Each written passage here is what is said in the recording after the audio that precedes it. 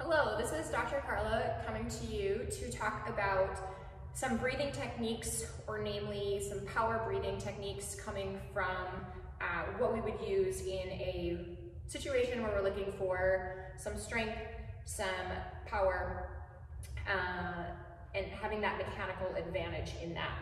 So if you've ever had me as a coach when we're swinging kettlebells, I usually ask you to put your tongue to the roof of your mouth and when you breathe out at the top. So if you're watching this, I would suggest taking your hands and putting them in your sides.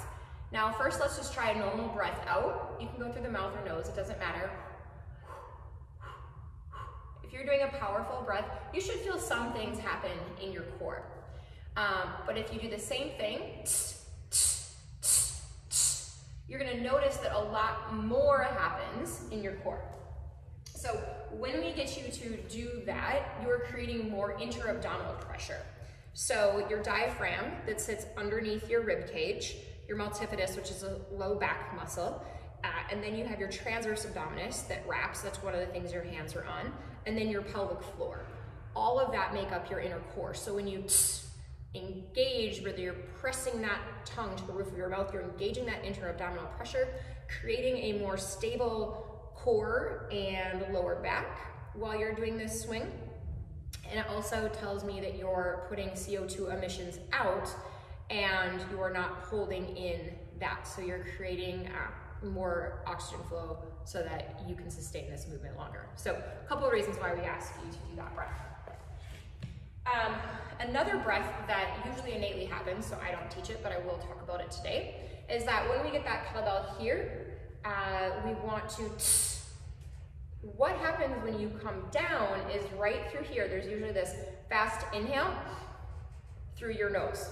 And that allows you to get that quick breath so you can stabilize that core when that kettlebell is going through as well. So some things to consider, when that kettlebell is coming down, that kettlebell with the G-forces coming down can actually be 2.5 to 3 times your body weight or more.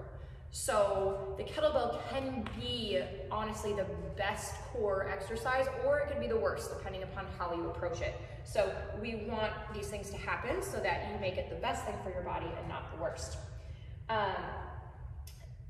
There is another thing to consider when we're doing this, and a lot of times as a coach, you'll hear me talk about press that kettlebell back down.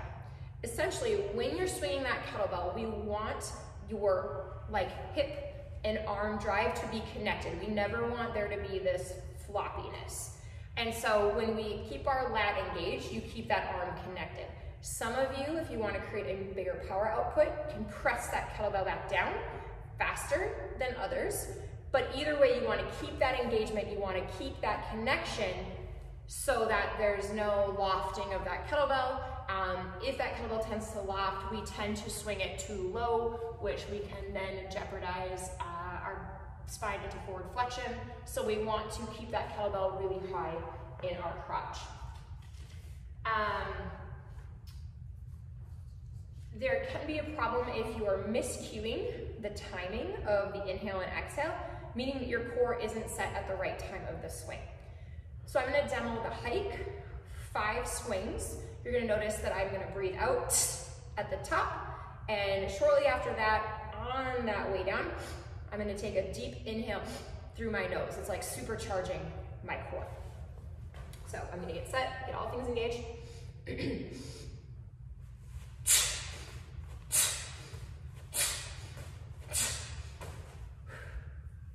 And relax. Some common mistakes that we see is breathing out and in only through the mouth and not connecting with the kettlebell. So I'll demonstrate what we don't really want to see.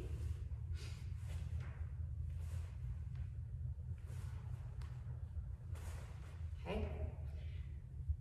Another question I've been asked is, what about elbow bend? So depending upon the size person you are and which height you're going to swing, I'm a very short torso, long-limbed person. So I'm gonna have a little bit of bend. It doesn't mean I need to have my arms here for the Russian swing. Because when that happens, I tend to lose tension. Now, if I have a slight elbow bend, watch, I'm gonna keep a slight elbow bend, but I'm gonna maintain tension.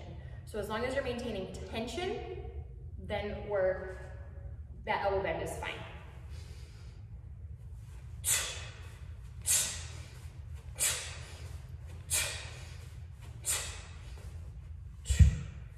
All right, hope that helps you out with some intra-abdominal breathing and the why behind the interesting breathing technique called power breathing.